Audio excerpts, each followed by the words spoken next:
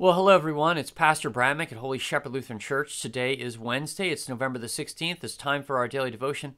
We're in Matthew chapter 27 today. We're starting at verse 1. Early in the morning, all the chief priests and the elders of the people came to the decision to put Jesus to death. They bound him, led him away, and handed him over to Pilate, the governor. When Judas, who had betrayed him, saw that Jesus was condemned, he was seized with remorse and returned the 30 silver coins to the chief priests and the elders. "I have sinned," he said, "for I have betrayed innocent blood." "What is that to us?" they replied. "That's your responsibility."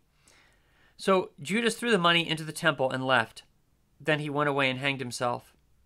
Chief priests picked up the coins and said, "It is against the law to put this into the treasury, since it is blood money." So they decided to use the money to buy the potter's field as a burial place for foreigners. That is why it has been called a field of blood to this day. Then what was spoken by Jeremiah the prophet was fulfilled. They took the 30 silver coins, the price set for him by the people of Israel, and they used them to buy the potter's field as the Lord commanded me.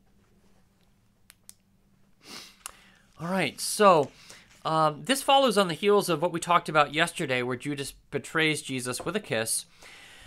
And now he's having some regret. So he goes back to the religious leaders, those whom he consulted with about betraying Jesus. And he, in essence, repents to them. And you can see from their response that they have no absolution for him. They're in a state of, well, why do we care? What is this to us? And so Judas has no gospel, but really he has no true repentance. He repents to the religious leaders. He doesn't repent to God. He doesn't repent to Jesus. Some people raise the question, well, what's the difference between Judas and Peter? Since both of them betrayed Jesus, both of them don't stand by Jesus, and they deny Jesus. And really, the difference is that Peter repents to Christ later on. And he stays a part of the disciples, and he goes to the empty tomb, right? But he is in a state of repentance towards God, towards Jesus, and then is later absolved by Jesus. Judas repents to the religious leaders, and then he throws the silver coins back into the temple. Now that's very important, because now the temple is being contaminated with this blood money. And that's part of the judgment that's going to be falling on the temple, which Jeremiah is prophesying in his book of prophecy, that he had prophesied that the temple would fall, and so it did by the Babylonians in his time.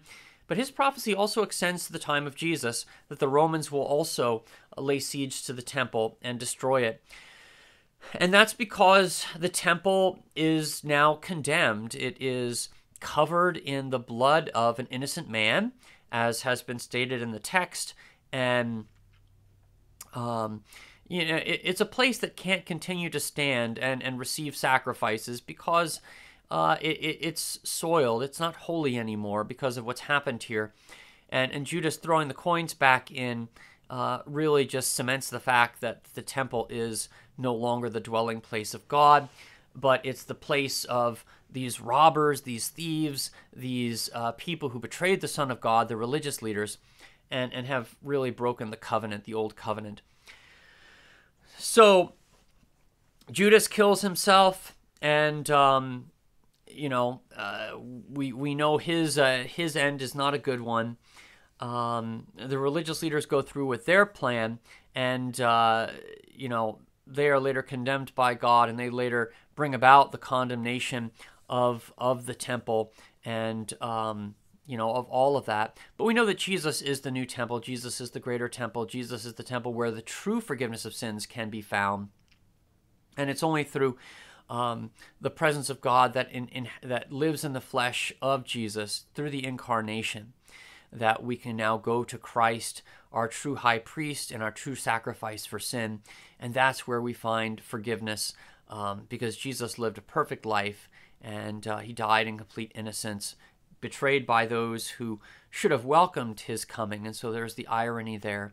But because of the shedding of his blood, his innocent blood, we have forgiveness of sins and eternal life. All right, let's continue now as we pray together the Lord's Prayer. Our Father, who art in heaven, hallowed be thy name.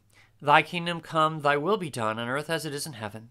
Give us this day our daily bread, and forgive us our trespasses, as we forgive those who trespass against us. And lead us not into temptation, but deliver us from evil. For thine is the kingdom, and the power, and the glory, forever and ever. Amen. Everyone, the Lord bless you and keep you. The Lord make his face to shine upon you and be gracious unto you. The Lord lift his countenance upon you and give you his peace. Amen. All right, so it's Wednesday. We have youth night choir practice happening tonight at their usual time of 6 and 7:30 p.m. Men's breakfast is happening this Saturday at 8 a.m. with the elders meeting to follow. And we invite you to please join us for the second portion of our interpretive service happening this coming Sunday here at Holy Shepherd.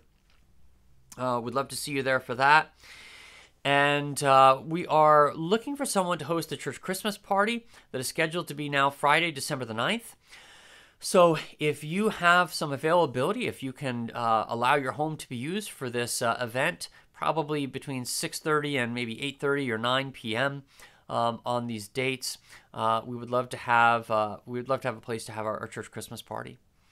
Deaconess Elizabeth is going to be doing the Christmas program, Sunday school Christmas program, and so there's information about that in the email newsletter.